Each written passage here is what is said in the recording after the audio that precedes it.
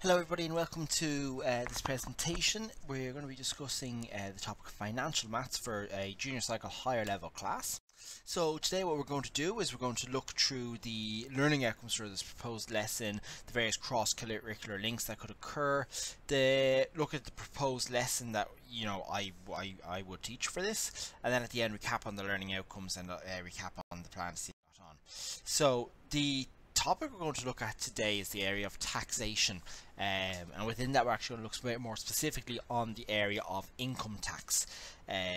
So the learning outcomes for this such class, we're going to obviously we're going to revise percentages and decimals. This is something the students would have already covered in probably more likely first year if they use the common syllabus. Would have used in first year, as I said, and probably haven't seen since. So we'll do a quick recap on that because that plays a fairly crucial part of the whole thing. We look at some of the main terms that are used to, and this is important to develop the students' vocabulary using keywords for them to actually expand, which is part of the new junior cycle with their keywords, and there's your literacy as well. Using going to find examples of the above terms and calculate the net pay of an employee. So one thing beforehand, we're going to look at why we learn about financial maths. It's a significant area of the syllabus, okay, which is going to come up quite a bit. It would just come up quite a bit in the junior cert. But apart from that, let's look at a wider set of things. Also, sorry, from a teaching point of view, there's a lot of scope for using this the key skills in this topic. Okay, the key skills such as communicating, working with others, managing information, but we'll go through them as we're going through the lesson. School cross-curricular links we're going to go through in a second, but it's a very, very practical topic for students. Hopefully all the students will go out and get a job in the future, and therefore will have their own pay slips and will have to calculate their own income in the future. Okay, their own tax I should say in the future. So let's look at the cross-curricular links. From a literacy point of view, as I said already, there's lots of new words in this, lots of new acronyms, a lot of new things for students to understand, and a lot of new keywords for their keywords notebook as well. From a numeracy point of view, obviously there's the whole maths involved in the multiplication and division, multiplication, addition and subtraction regarding income tax. And then in terms of cross-curricular with other subjects, students that study business studies at junior cycle will be very familiar with this topic, especially in the chapter of income, where they would actually have already calculated a person's net pay. There also will be come across stuff, it's not on the slide there, but in CSP, when we discuss the various tax rates for PAYE and that they're announced by the Minister of Finance on budget day. So that will link in with Unit 5 of the CSP syllabus democracy. Going into the lesson here now, okay, so the first thing I'm going to do is going to revise through percentages, as I said, in the learning outcomes. So I've taken some clips here across the next few slides from various textbooks.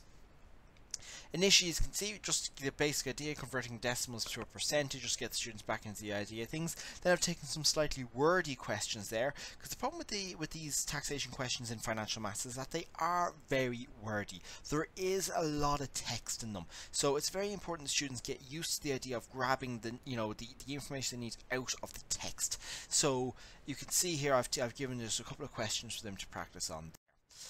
Then we get into the actual subject matter. So we look at the difference between wages versus salaries. Two keywords for them there for their keywords notebook.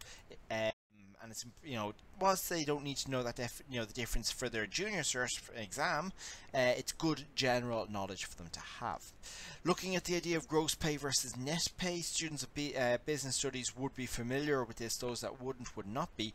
But also it's a good information for them to have to understand the difference between the two.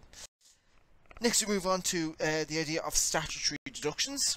Now this is something you could actually get them to do a think, pair, share exercise on possibly, or maybe some pair work or group work on, to figure out what is a statutory deduction and to think of some examples of it. And that's where you can get your higher and lower order questioning into with this part as well. We'll move on into as he gives some examples of statutory deductions, what they are, what they mean, and what are they actually used for. So there's plenty of scope here for getting class involved in this, but that way you're using the key skills. The students are communicating, they're going to be working with others in their pairs and their groups, there's the managing information, so there's a lot of scope for different key skills to be used in this part of the lesson. Once again, voluntary or non-statutory deductions, can help them to explain what it is, and once again get the students as well to brainstorm of various examples of what a voluntary deduction could be. Okay, so then after we've done that, the key thing with this is that you're challenging the students to figure out, you realise the information they already know, that we as teachers are not feeding it to them the whole time, that the students themselves are building on their prior knowledge. So moving on to the PAYE section, we explain to the students that there are two different rates. There's the lower rate and the higher rate, and you've got your standard rate cut off. And the little graph I have here on the slide shows the students that, for example, a person in this example earns €50,000 with a standard cut-off rate of 30,000. It's the first 30,000 taxed at 20%, and then which is marked in blue there in the graph, and this following 20,000 is taxed, which is marked in red, is taxed at 41%. Now it's important to remember that these percentages may change year on year depending on what's announced in the budget in October. And once again, there's your cross-curricular links, which are business and your CSPE. So you then explain to them as well what tax credits are and what tax payable is. So more keywords, more new vocabulary for them. It's important that you understand all this. And then you go into the actual mathematics of a question. So you can see yourself, here's a little sample question solution that I've taken out from a textbook. You can see yourself, it's a very, very wordy question, but it's important by taking the important parts out. Now, you can see here that this is a reasonably easy style question, as that it only gives you one. Here you've got your PAYE at 20% in the question, and you've got your voluntary deduction of your health insurance premium and a tax credit. So you don't have any PRSI, you don't have any USC, and you've only one rate of PAYE. So you've got the whole solution worked out under at the bottom half of the page there. Naturally, you may choose to do that on the whiteboard instead. I've given a second example here, which includes your standard rate cut-off point and your lower rate and your higher rate of PAYE. So it's a slightly more challenging example there, and it's literally like a building block, and you're building from the as if you're building from the foundation up, so you're adding on a little piece each time.